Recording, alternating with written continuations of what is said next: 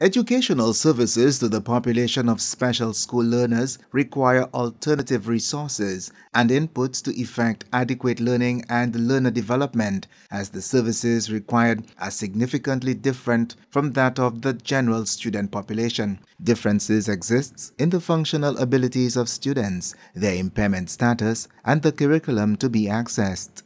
The assistive devices handed over at a ceremony held Monday, according to Education Officer for Special Education Dale Sergis, will assist special education centers on the island in addressing issues including student assessment for special education needs, student mobility, hearing impairment, speech impairments, disorders along the autism spectrum, accessibility to learning resources, rehabilitation of impaired functions, and the ability to better control and interact with their human and physical environment.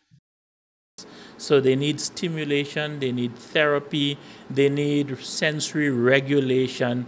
These are not issues that can be resolved by a teacher standing in front of a classroom or by a laptop and a screen.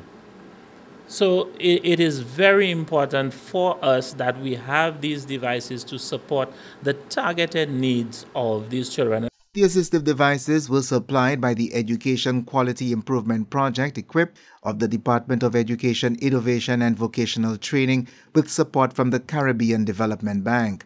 Project coordinator of EQUIP, Mary Grace Ogie, says the idea to procure the assistive devices came from a fact-finding mission undertaken in 2019 at 2 special ed centers in Trinidad and Tobago by special education personnel to witness firsthand the practices that made those 2 facilities successful at providing care to their TNT clientele with special needs. The collective objective was to observe and to assess facilities, programs, services, and to select best practices that could be assimilated into or adapted to the St. Lucian context. In the interest of developing an education sector that is more inclusive of special needs education, and that is student-focused. The special education sector has applauded the efforts of the EQUIP team in not just providing the assistive devices, but to develop a pilot project that will test the use of the devices at 2 local institutions, which provide support to children with special needs. It's wonderful to give everyone the same thing, but that does not necessarily scratch where it itches. And so what EQUIP is doing is really putting the fingernails where the itches are and giving us that satisfying scratch, ensuring that our children with special needs have their unique and targeted needs addressed. Chief Education Officer Cyrus Sipal says government is steadfastly committed to the transformation of St. Lucia's education sector so that it is more inclusive and responsive to the needs of students, teachers, parents, and the wider society. We at Education, we will continue to support the holistic development of every child.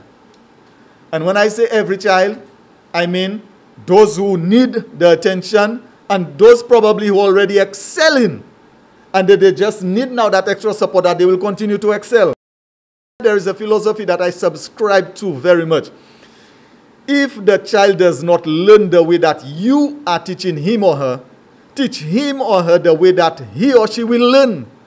And this is what we are seeing here. The pilot phase of the project will be undertaken at 2 special needs centers, including the Lady Gordon Opportunity Center and the Sufres Special Ed Center. From the Communications Unit of the Ministry of Education, Sustainable Development, Innovation, Science, Technology and Vocational Training, I am Chris Satney reporting.